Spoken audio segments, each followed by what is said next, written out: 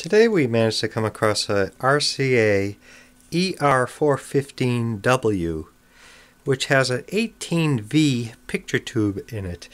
I'll turn this around and let you see the back of it. This is an all-tube set. We have one knob missing. UHF tuning, VHF. And this is an AccuColor model. It's not an XL100. It's not solid state. It's a hybrid. Let's take a look around the back here. It features the CTC 53 chassis. This is actually a CTC 53XM. And I haven't turned it on yet. The cord has been cut, and again, I've heard this has a long warm-up time. I've researched a little bit. A little later on we'll get this on the bench and have a look at it. So I already have the back off, and it has the 18VBDP22. Maybe we'll check the CRT. Oh, and the model year here, the tag. It says model year 1973. It's a 1972 manufactured set by the date codes. I've had to reshoot this portion of the video because every time I use this camera with my left hand, my finger covers the microphone and you can't hear anything I'm saying. So we're going to retest this. The filament does light. I'm going to bring up the heater to 6.3. And mind you, this set is a series string set.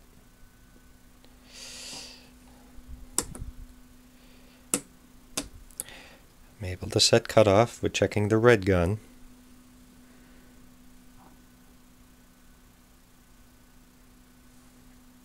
I haven't given it much warm-up time here, but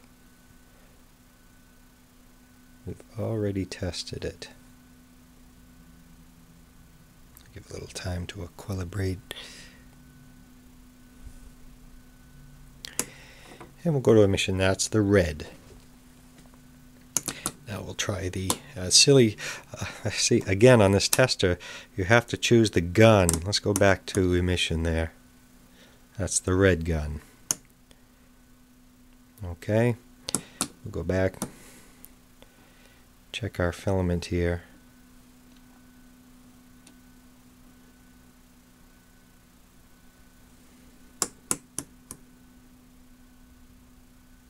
And the life test, it seems to go down quite rapidly on life test, but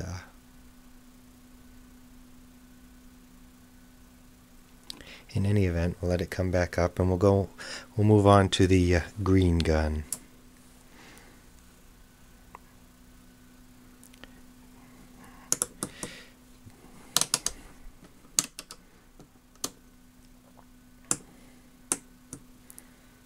Set cutoff on the green.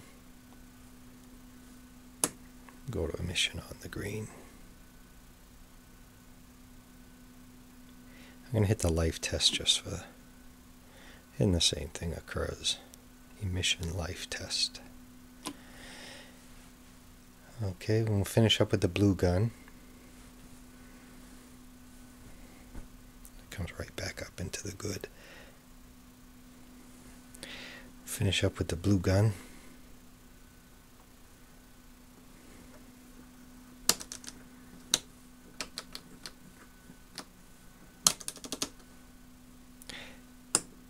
And we'll set cutoff. So this tube is good. Then we'll go over to the blue. Again, this tube is test fine.